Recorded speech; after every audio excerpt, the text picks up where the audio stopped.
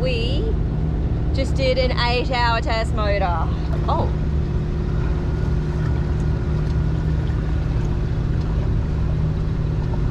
Did the engine just do something funny? I heard it noise. Yeah. What? Oh, shit.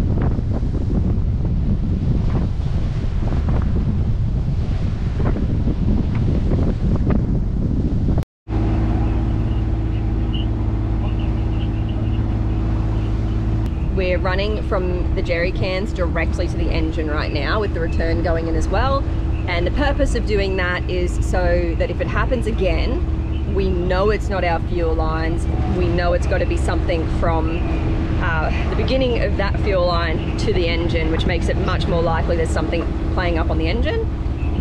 We're hoping that's not the case, but we need to rule it out.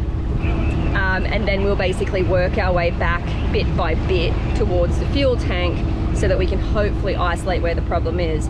Because the thing with starved fuel situations like this is that there's, or depowering like what's happening, there's like so many things that could be causing a problem. We've heard of some people that have literally had like someone stood on the hose before installation and it had like a tiny crack in it you can't even see, and then that's the problem. Or one of the fittings has a tiny crack, or the Raycore seal has like a little bump in it. You know, it can be such minor things that we really have to try and isolate an area to look at. Otherwise you're just kind of chasing a million different problems and then you never know if you fixed it or not, especially a problem like this that can take some time to occur. So that's the plan. We just discovered something important about our handhelds. Now we can hear, now we cannot. Now we can hear, now we cannot. Chuffed is blocking it, so it's good to know. To recap last episode, after some basic diagnostics, we ran the engine without the diesel pump in the line to see if it was the cause of our fuel problems. After 8 hours of motoring, the engine failed again, which meant there was something else causing the issue.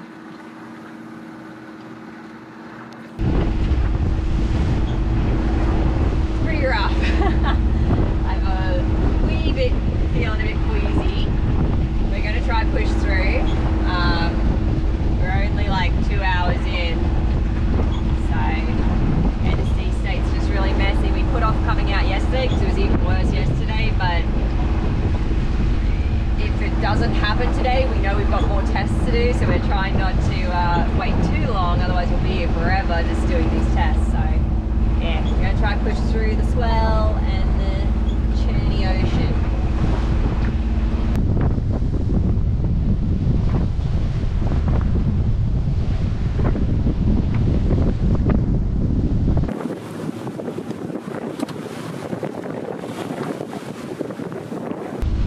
We've been running out of the jerry can for, I need to check how long, 5 hours and 20 minutes. Well, that's how long we've been physically moving the boat. We ran it for an hour on the dock before we left too, just to get it warmed up, which we wouldn't normally do, but because it's like a time factor, we're trying to get as much hours in as we can without having to, you know, be going. Yeah, so it's basically probably 6 hours of motoring total right now, but 5 hours 17 where we've actually been physically pushing the boat through the water. We have a little friend motoring along with us.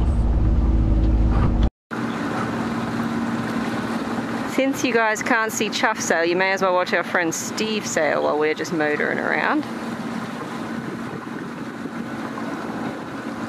His boat's only been in the water around the same time as Chuffed, and so far his tests have gone very well.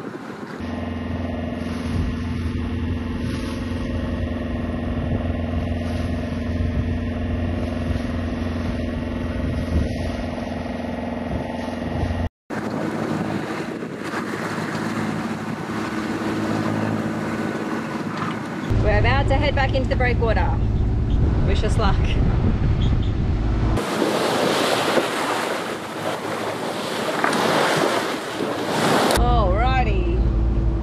We have been motoring for 7 hours and 40 minutes in the water, and the engine's been on for like an hour on top of that. So we've basically exceeded the time it took to fail last time by about 40 minutes. So we're hoping that means we've ruled out a primary problem on the engine. And then the next step is probably to hook the Raycore back up and more or less repeat and see if it fails. And if it does, then at least we know it's the Raycore and go from there.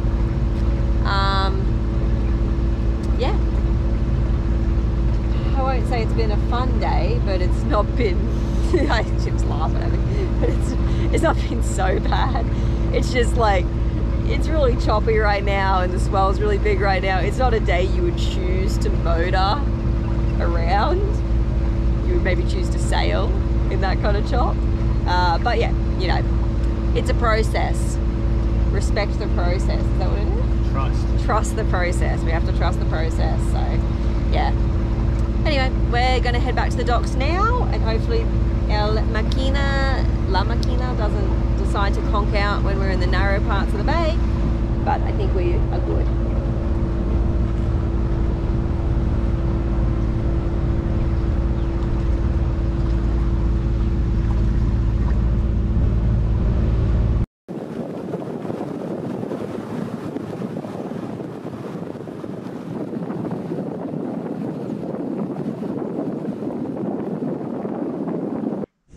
The Yanmar was due for its 50-hour service, so we decided to do it before doing any more tests. Alright, so we are about to do the 50-hour maintenance on the engine. First thing we're going to do is check the throttle cable. It can stretch out over time, so just make sure that it's going to the positions we expect in like neutral and forward and reverse and high and low. And then we will do we need to do the engine oil filter, and the marine, the gear oil. And then we'll just also check bolts, tighten bolts, check the alignment, all that stuff. So, engine maintenance day. Okay, if you go into forward first, just go a little bit to start with. First, I'm just going to do a hose clamp check. And literally just give them all like the winciest little tighten, just in case they've gotten a bit loose. Okay. All right, I'm holding this. Jim's coming in too. It's squishy. So, we're going to change the oil. So we take out our dipstick. So we have this little pumpy thing that attaches here, that pumps out the oil. Hopefully it fits on this engine too. Looks like it's good.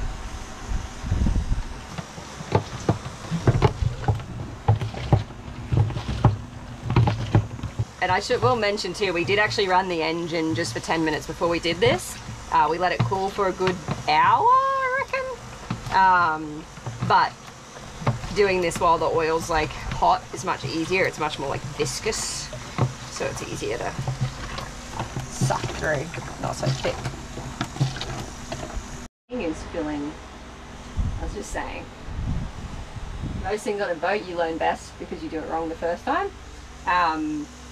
Now is a good time to change the oil filter because there's no oil in the tank, which means that when I change the oil filter, not so much oil is going to drain out.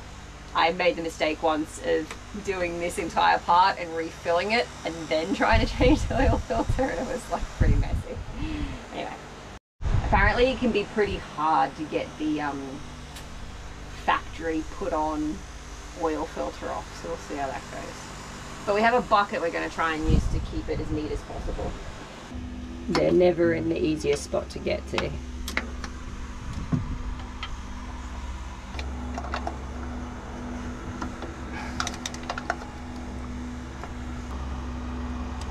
Doesn't look like it's leaking a lot of oil. Did it go into the bucket? It did. Good. And there's oil leaking down the side. So this is the new one, and the main thing is we're just going to rub a little oil around its gasket before we put it on. Let's see if you can get that one on.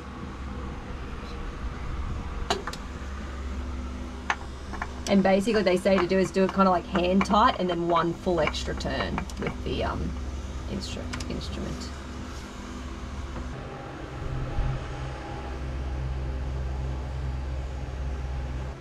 So now it's time to do the transmission or the gear oil.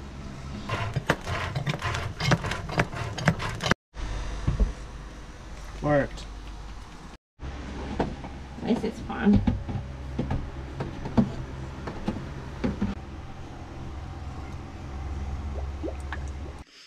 We also checked belt tightness and engine alignment during this service. With the maintenance done, we continued troubleshooting our fuel system. Our first test was simply running it on the dock from a jerry can through the ray core to the engine to try and work out if the problem may have been coming from the ray core filter.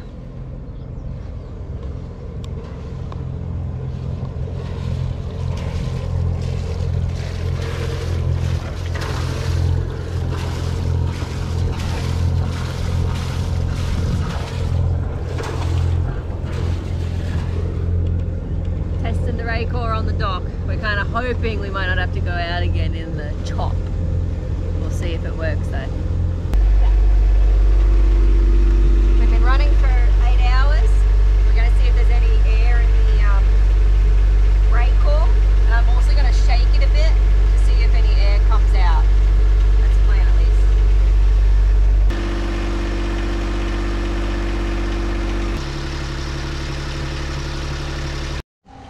Alright, we ran it for 10 hours from the jerry jug through the ray core. We even shook it and let air bubbles come out. A lot of air bubbles came, but it didn't stop the engine.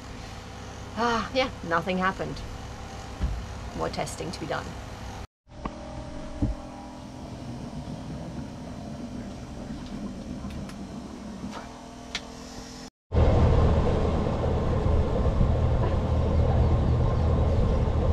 Alright. Here's where we're at. Jim's cleaning the boat, we're packing Chuffed up, and we're getting ready for a road trip. We have done our very best to chase down the problems with the engine, and we cannot work out exactly where the problem is. We know air is entering the ray core. We've had to do a lot of testing on the dock instead of out at sea because there's been a lot of bad weather systems floating around, so we haven't been able to go out. And we know we're getting air bubbles in the ray core, but we haven't been able to reproduce the engine failing, so we can't figure out exactly why or where that's coming from.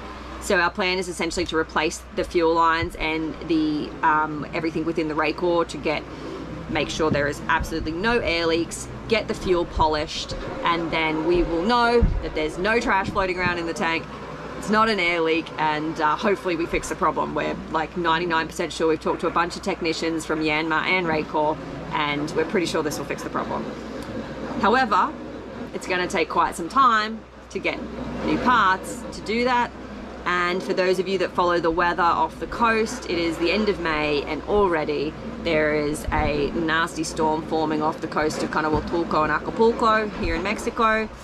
And essentially we feel like we've kind of run out of time to move Chuffed, and we just feel like it's not the right decision. So instead, we're going on a road trip, and it's going to be awesome because we're working with multiple different animal organizations, 2 in San Cristobal, and then we're going back to Surface for Strays in Zihuatanejo. They're about to undergo a bit of a transition, so it's going to be a really important time for us to be there. We're going to be going through some beautiful landscapes. We're going to be going through multiple states of Mexico. We're going to be in Van Rico. He might not be quite as cool as Chuffed, but he's still pretty awesome. And yeah, we're going to be back to doing animal projects, which is our main passion. So it's going to be really cool. We're excited to take you all on this giant road trip. It'll be a little bit sad saying goodbye to Chuffed again for a little while, but it's going to be really, really cool. Chuffed is out of the water and stored safely for hurricane season. While she managed to avoid the storms, we drove right along the edge of a hurricane on our way to San Cristobal. San Cristobal is a beautiful colonial town where we were able to begin our work with local animal rescue organisations. Thanks to our patrons who support our mission to help animals in need. Next episode's going to be jam-packed. Until then, stay chuffed, everybody.